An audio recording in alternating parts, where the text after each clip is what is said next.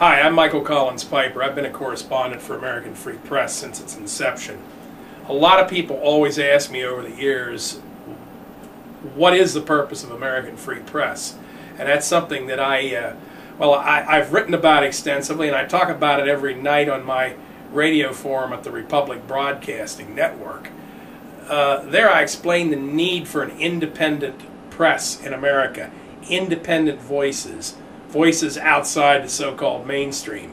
If you look at the major networks in this country, all of the major weekly magazines, the big newspapers, they are increasingly owned by a smaller and smaller number of very powerful families and financial interests that not only make a profit through their control of the media, but they also use that control of the media to control the American election process.